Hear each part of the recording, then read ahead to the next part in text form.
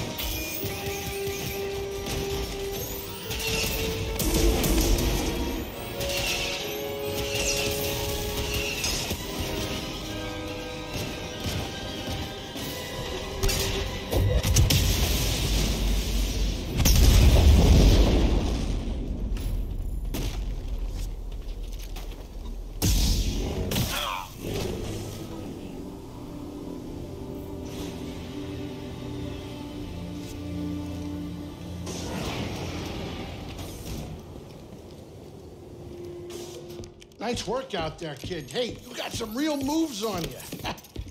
Just tell me that this visit wasn't for nothing. I found the tomb of a Zepho sage. They definitely used the Force. An advanced civilization of Force wielders who mysteriously vanished. No wonder Master Cordova became so obsessed with them. What else did you find? Before they disappeared, the Zepho journeyed to the planet Kashyyyk. Oh. Cordova had a Wookiee friend named Tarful. Maybe we can find him. Kashyyyk, look, things are really bad down there. The Empire's muscling in on those Wookiees big time. Then we better get ready for a fight. Oh.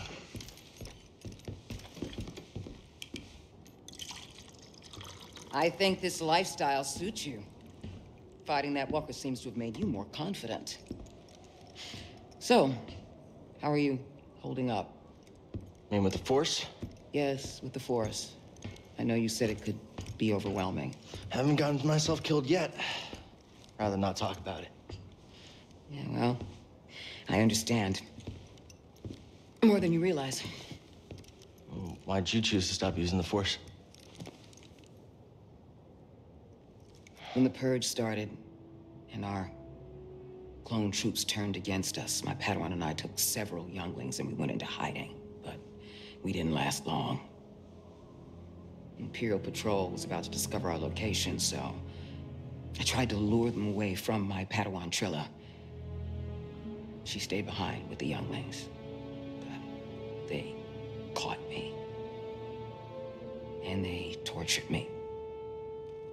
They wanted to know about the others and how many were left, but mostly they wanted to know about Cordova and where he went. But you escaped. Yeah. It was a prison riot. I saw my opportunity and I took it. But they almost broke me.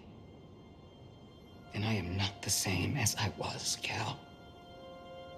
Your Padawan.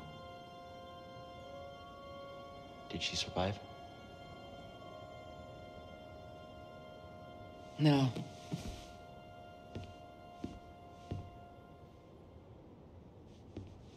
But that's why we can't give up. We can't let the sacrifice of those closest to us be for nothing.